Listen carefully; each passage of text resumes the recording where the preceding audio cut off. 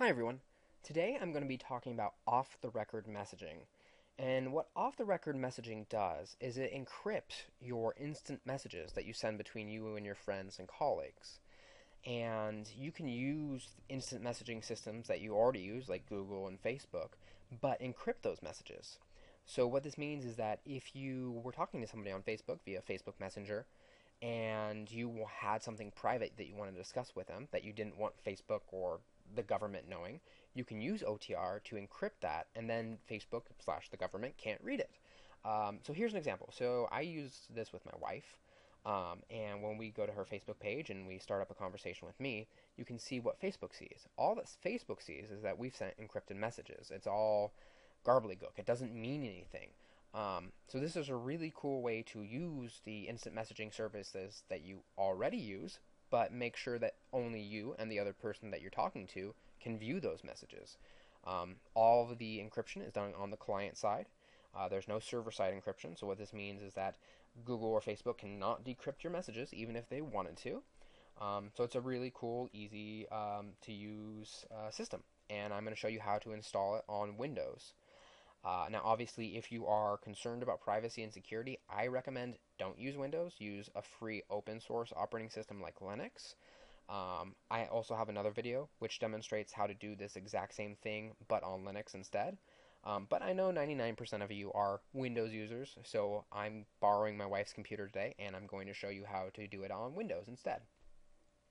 So the first thing we do is before we even install off-the-record messaging, we need a instant messaging client, and we're going to use Pigeon for that. Pigeon is a free instant messaging client you install on your computer, and then you can hook up Facebook and Google and IRC and AIM and a whole bunch of different services too. And you can install this on Windows, Linux, and I think you can even install it on Macintosh as well. I'm not 100% certain about that since I don't use a Mac, but to download Pigeon, go to pidgin.im. So that's pigeon.im, and then you click download. To save on time, I've already downloaded it. Once you've downloaded it, go ahead and install it. And you can just leave the defaults as is. It doesn't install any toolbars or anything like that. It's also going to pull in some extra packages from the web, so you have to give it a few minutes to download everything. And it depends on how fast your internet connection speed is, as how long this will take, and how fast your computer is.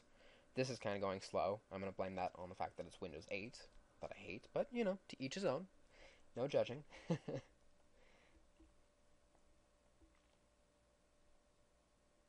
Also, an interesting side note, Edward Snowden actually used OTR when he was talking with Glenn Greenwald, the reporter who broke the whole Edward Snowden story.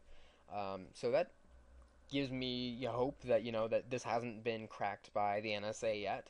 That hopefully this is an NSA-proof way to chat.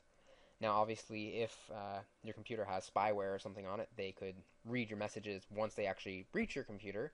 But during transit, everything's encrypted, and it appears that it hasn't been broken by the NSA yet. So, yeah. Alright, so now that it's installed, we're going to go ahead and start it up.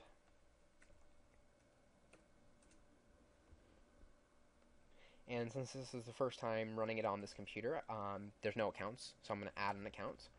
And I'm going to add my wife's Facebook account to this. So I'm going to go back to her Facebook because right now it's asking me for the username here, but your username is not always necessarily what your real name is. So let's go to my wife's Facebook page, and you can see her real name is Candace Sykes, but that's not her username for Facebook. Her username is actually what follows the facebook.com/, then that's your username. So in her case, it's canda.bear. So that's what you need to put into Pigeon. So I'm going to go back to Pigeon. And, oops. I'm going to put in her username and her password. And I'm going to hit remember password. That way she doesn't have to ever enter it again. And now it's going to pull in all of her Facebook contacts from Facebook Messenger. And now Pigeon is up and running. And now she can chat with anybody on Facebook that she wants to. But those messages are not encrypted yet. So the next thing we have to do is install Off the Record. So we're going to go back to the Off the Record website, which is https://otr.cypherpunks.ca. Or you can Google Off the Record Pigeon plugin, and it'll probably be like the first or second results in Google. It'll definitely be on the first page. Just look for a page like this. And then in the center of the page, there's a Win32 installer for Pigeon. This will also work on 64-bit, so if you have a 64-bit processor, don't worry, this will also work as well. So we're going to go ahead and download that. I've already done that again to save on time. And we're going to install that. And again, you can just leave all the defaults, and this will just take a second. And now it's installed. And it's going to pop up with a little Word document telling you about OTR, which is right here. You can read through this. This actually has some pretty interesting information. I don't think I've ever bothered to read the entire thing since it's pretty long, but it's worth a glance over. And now we're going to go back to Pigeon. And I'm going to make this full screen so it's easier to see. We're going to go to Tools and then Plugins, because even though OTR is now installed, it hasn't been enabled yet. And then we're going to go down to Off the Record Messaging. And then you can see that under this enabled list that it's not enabled yet, so we're going to hit the checkbox there, and now it's enabled. But we need to configure the plugin, and I've actually installed this before. I just uninstalled it. Typically, you don't have a fingerprint yet. You don't have a encryption key. I do, since I've installed it before on this computer. But typically you would hit the generate button, and it takes a couple minutes to generate your private key. And I've blurred out my fingerprint for security reasons, since I don't want you guys to be able to see it. But it will take a couple minutes to generate your key. It may not look like it's doing anything. Don't freak out. Just give it, 3 to 5 minutes, depending on how fast your system is. Let it do its thing. It will generate, and then you just hit close and close again, and it's all done. And now I'm going to talk with Conrad.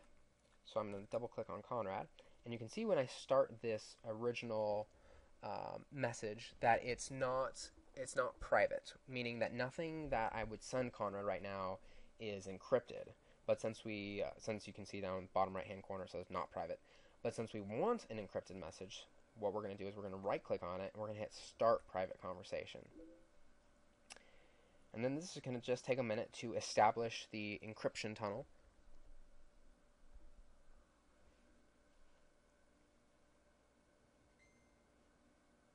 Okay, and now you see that not private, that transformed into unverified. And what unverified means is that you are now using encryption. So Facebook or Google, whatever, they can't see what messages you're sending back and forth. But if, let's say, Conrad's computer got stolen, and since I'm messaging this Canada, I'm sorry, I'm talking about myself in the third person, kind of weird, but if Conrad's computer got stolen, and somehow somebody was able to log on to the computer and was chatting back and forth, even though it would be encrypted, you don't know for 100% certain that you're talking to the person you think you're talking to. So what you can do with off the record is you can set up a security question with the other person that you want to talk to that only that person would know, so you can verify their identity. So I'm going to do that right now. I'm going to authenticate Buddy. I'm going to ask Conrad a question that only Conrad would know, and a hacker or somebody else wouldn't know. So this is obviously a terrible question I'm going to ask right now, but what is your favorite TV show? And I am a huge Stargate fan, which you could find out from my Facebook page, which is why you would never ever want to use this as a security question. Obviously ask something that would be more secure, but then I'm going to put Stargate as the answer, and I'm going to ask Conrad. And now on his end, he's being asked that question, and if he answers correctly, then it authenticates that he is who he says he is, and if he answers wrong, then it will notify me, hey, watch out, you're not talking to the person you think you're talking to. So I'm going to grab my other computer because it's asking me right now. And I'm sorry you guys can't actually see this because I'm using a separate computer to answer to write back, but I'm going to put the correct answer, which is Stargate, and hit authenticate. And now it's sending a reply.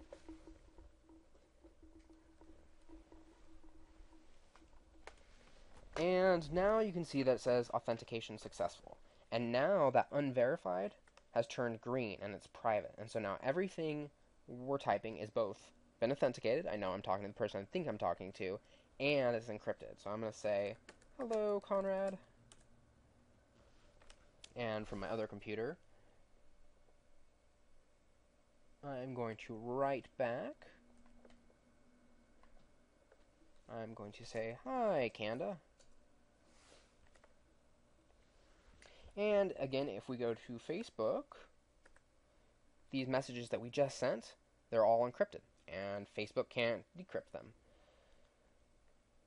So that's pretty much it. A couple things to note is there is a page on the Cypherpunk's website that explains the difference between not private, private, unverified, and finally finished. When you're done with a private conversation, you can do finished and go back to an unprivate conversation.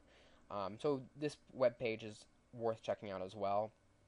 Just Google Cypherpunks, or just Google OTR and unverified, and it will be one of like the first few links, and you'll find this web page. This web page is definitely worth looking over. It just explains the different levels and what they mean. And so that pretty much covers it.